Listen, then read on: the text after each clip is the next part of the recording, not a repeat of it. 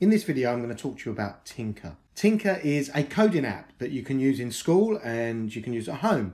There are two modes in Tynker. You've got the home mode, which we're in now, and we've got the school mode. In the home mode, you can actually scroll along. You've got lots of different ones here. But what you need to do is you need to, for these ones that I've got a padlock on, you do need to purchase the premium version of Tynker. But it does give you some free ones here. We've got Space Cadet and Dragon Spells there, two different coding games that the kids can play for free.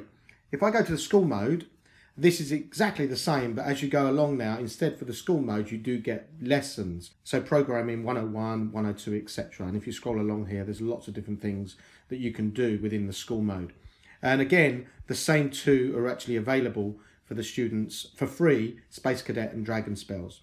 One of the great things that you can do with Tynker is actually use devices, things like Spheros and drones, in order to code them, and it connects to them via Bluetooth. So I'm going to show you that later on in the tutorial. So I'm going to stay in school mode for now. So let's go into Space Cadet, and you can see here I've actually started some of these. So I'm going to go into Dance Party, and let's start with level 1. So it gives you a little bit of a story of what you need to do. Can you get the ray gun, which is what we've got to do. So let's tap. Use long jump to jump over the double bombs. So let's tap anywhere. This isn't the first level. The kids would have done other levels first. But I would aim this maybe at key stage 1. But you can use Tynker all the way up to key stage 2. So what we can do with Tynker, we can actually map these out. So the kids can actually map out how many times they have to walk. So we can see here we can walk 3 times to get to the bombs. And then we have to do a long jump to get to the gun. So let's put these into our block code in here. And then what we can do is we can press the play button and see the character walk through these commands. And you can see here at the top, it's actually walking through those commands as we play. And there we've won. Now if I tap this button in the corner here and then go to home, that takes us back to home. So now we're back to our main screen, and what I want to show you now is how you can connect devices. So let's go into projects. Here you can see some of the templates that are available. But I'm going to tap create new project and then go to new project here. And I'm going to delete this little actor here. I'm going to get rid of him, and I'm going to tap on the plus. And here you can see I can connect different types of actor. So I'm going to connect a device. And with my device, you can see here all the different devices that are available for Tynker to actually code.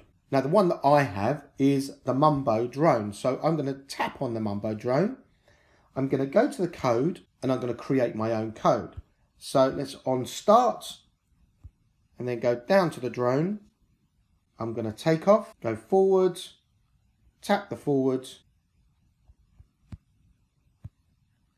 And I'm going to just write a small program here.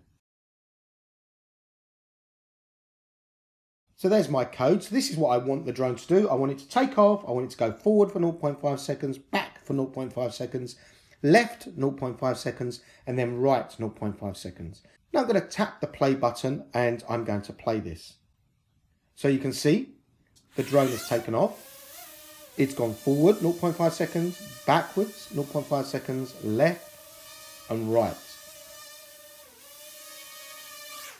But you can see there how we can do some fantastic coding with a drone and really engage these students with devices such as these drones, Spheros, etc. And Tynker will cater for all of these. Then I can go up to and save my project and then go back. And let's save. Now there's plenty of other things you can do with Tynker, but I wanted to give you a feel of what Tynker can actually do for you and your students in teaching coding in the classroom and really make it engaging. Thanks for watching.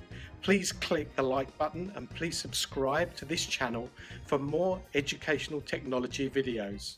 Until next time, goodbye.